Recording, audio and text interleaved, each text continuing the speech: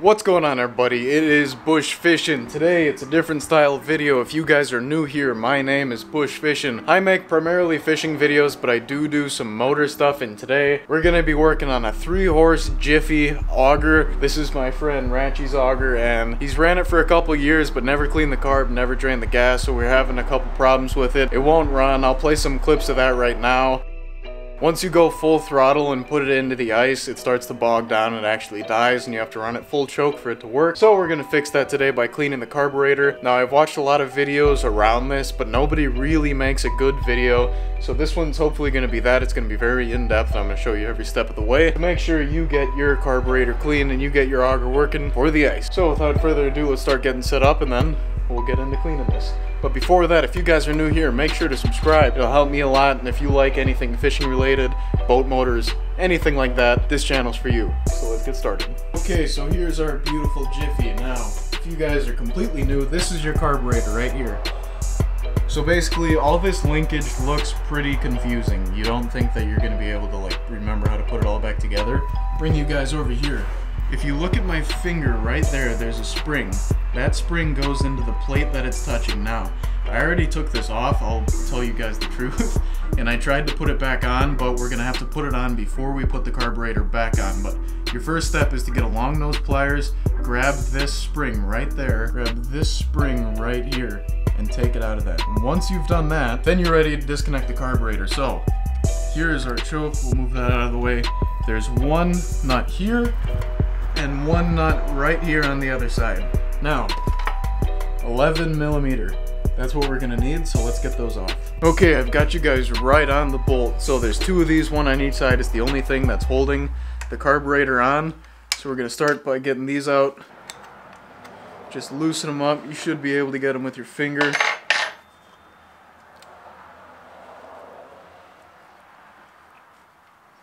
Okay, there's one. Let's move to the other side. You guys should be able to see this now. Same thing. 11 millimeters. Loosen her up, and you should be able to get her out. Now make sure you're working somewhere so if this falls out, you can find it easily, because they are kind of hard. But put that in our bucket. We should be good to take it out. Okay, so real quick. Right up here is where the fuel comes in from the fuel tank, and then right below it is the drainage. So all we're gonna do is pull this hose clamp back. We're gonna grab it with our needle nose pliers, twist it a little bit, and this one should come out. Now, make sure to drain your gas tank before. Next, all we have to do is the drainage from the carburetor. That one comes out easy. Now we're good to go to take the carburetor out. So, all we're gonna do, now that you have the spring out, you just gotta wobble it a little bit, angle it up towards the gas tank, pull straight down, make sure nothing's sticking, and our carburetor is out. Okay, now that we have our carburetor off, we can take a better look at it. This is for your throttle. Right over here, this is your choke. And in your intake, right here, there's this little piece of metal. Now, this is designed to face upward, so when you're drilling, you don't suck in any water, you don't suck in any snow or ice. So we're gonna start by taking this off. Now, I will say, you're gonna need some star bits. Personally, I didn't even have any of these. So I had to go to my grandpa, and luckily he had some, but you're gonna need some star bits. I have no idea why whoever designed this decided to use star bits, but so be it. So, 2 screws on here. Use your nice bendy screwdriver. Get those guys out. Here's one, and an important thing, I always use one of these. You don't have to have some expensive magnetic parts tray. You can just use the bottom of a soda. Put them in there, you don't lose anything. Let's do the other side. Here's another one, and here we have it. So all this does is it makes the air suck from above rather than below, so you're not sucking in water. Important, there's a little gasket on the other side of it. Don't lose that. Should be pretty stuck on there. If it looks too worn, you might have to replace it. This one I'm not going to. Okay, so now you can see better. Here's your choke. When it's closed, it's forcing more fuel in and cutting off the air, and when it's open, it's normal, it's letting air in. So the next step. On the bottom here we have our fuel bowl. Even though there's no actual bowl in here, it's just a little spring. We are going to take this off because there's a diaphragm in it, and we're going to be soaking it, and we don't want that diaphragm to take a crap. So I'm going to find a different star bit that hopefully fits one of these. Hell yeah, this one's perfect, so we finally got one. Next step, we're going to take off all 4 of these screws. Here's one, here's 2, 3, 4.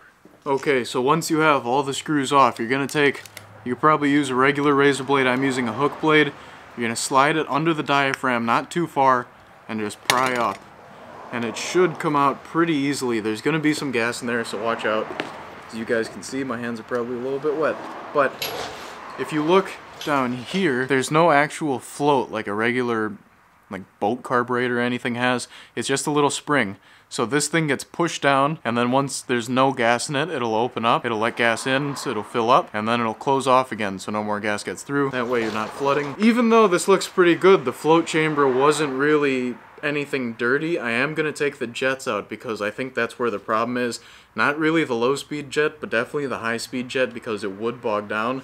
So if you look here, on your left, that is your low speed. On your right, that's gonna be your high speed. Now, before we take those out, we're gonna turn them in order of half turns, and we're gonna remember that number because I already adjusted this once, so I wanna make sure that it comes back to that set adjustment.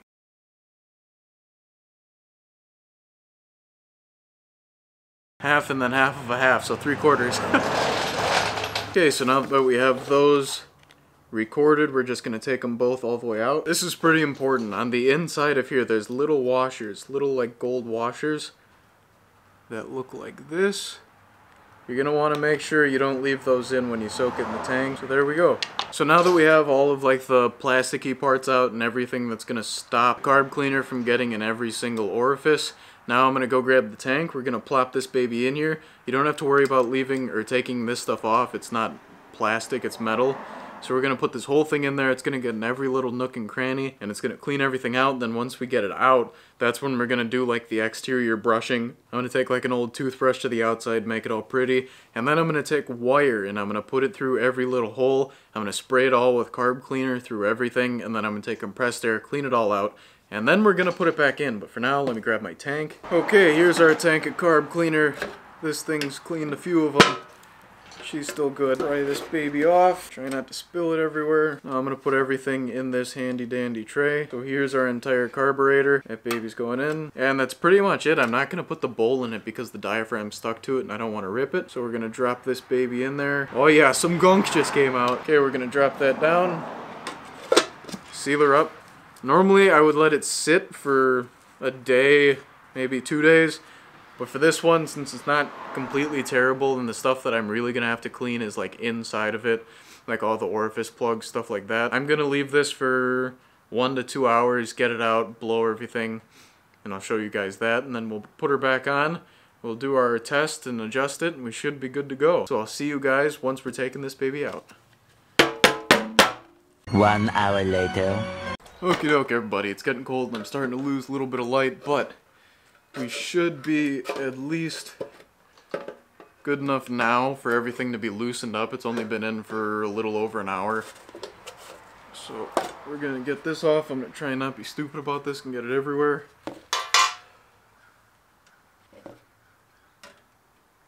Oh yeah, here she is. You know, I want to make sure to open up all the butterflies and let everything flow out. Okay, we should be good enough right there.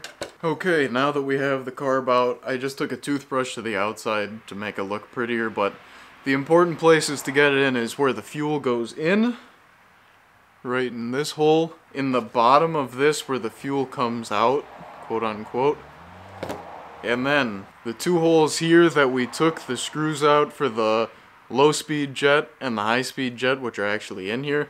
We're gonna spray that. We're gonna spray in all the holes in the bottom of the float with the float bowl. Got our carb cleaner here. We're just gonna start spraying in all those holes, and I'm gonna do it over this oil pan so I don't get crap everywhere. Pretty much any hole you find, just spray it out. I can already see in the bottom of this bowl the crap that just came out. There's some gunk in it. That's what we're trying to remove, all that.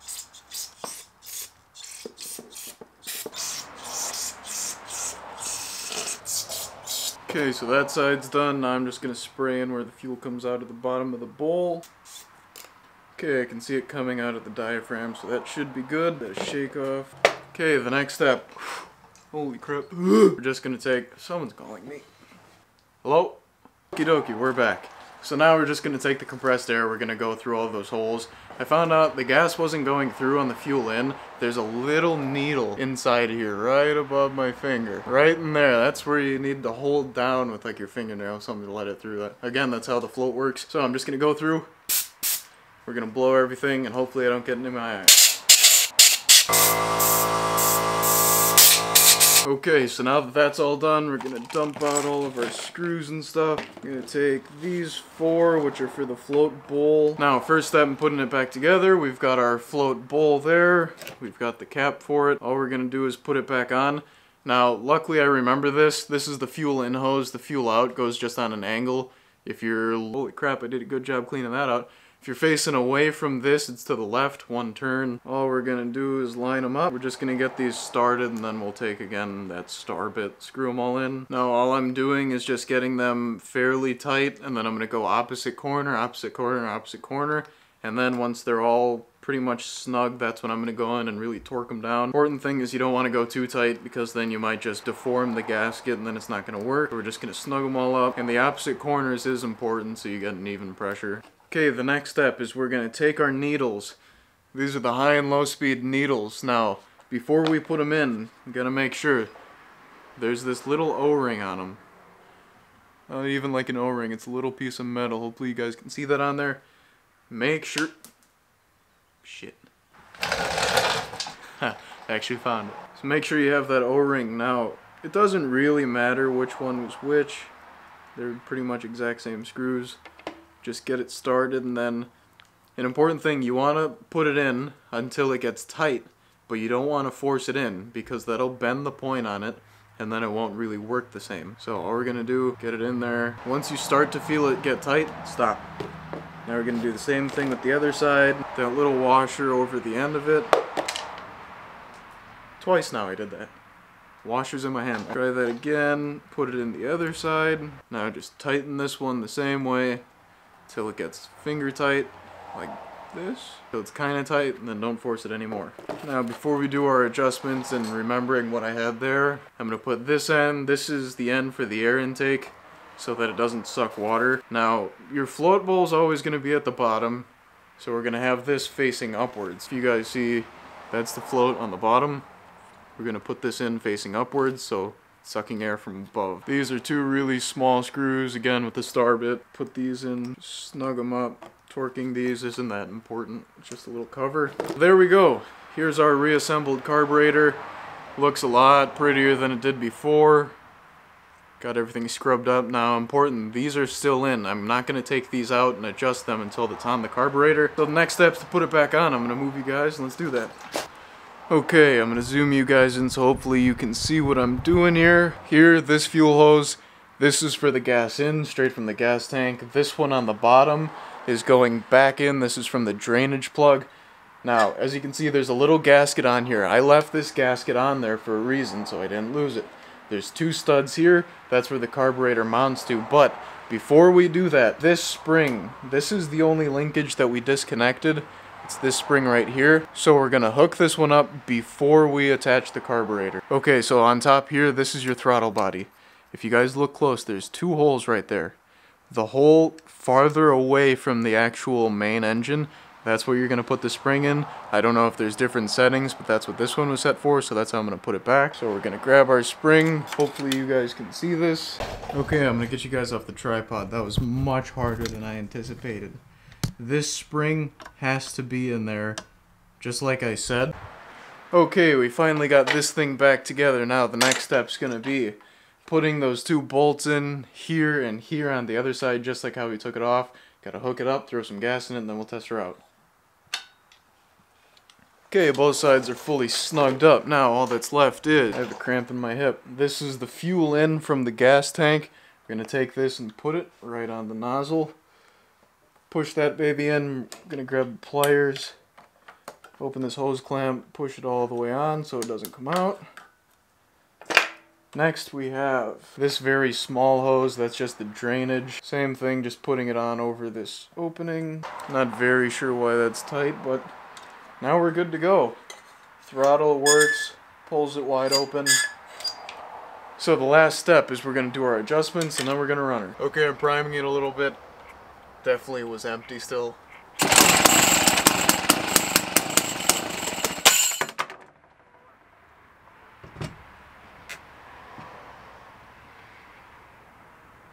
Holy crap.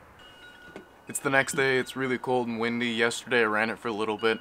The idle was super rough, but then it did pretty good high speed.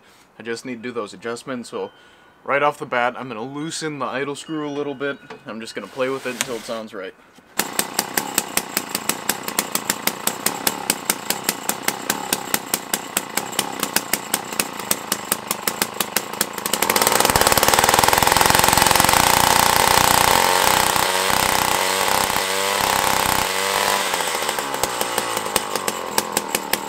What's going on, everybody? It is Buschfishin. I'm currently in a hotel in Chicago. We're on our way to go marlin fishing for a week, but I just finished up this video. You guys are going to be seeing it midweek while I'm in Mexico. Hopefully I'll have a fish by then, but hopefully you guys enjoyed. Make sure to leave a like, comment, subscribe. Gave the auger back to Ratchy. We ran it for a little bit and it worked perfectly. The thing ripped. I just had to do the adjustment. I put up earlier the proper adjustments. It's 3 1/4 out for the low speed, and then 1 1/4 out for the high speed, and that worked pretty good. The high speed was just off by a little bit. Worked on that. She ran great. So hopefully you guys enjoyed. There's going to be a few more videos like this while the season's still closed, and then hopefully when I get new outboard, but I will see you guys in the next one.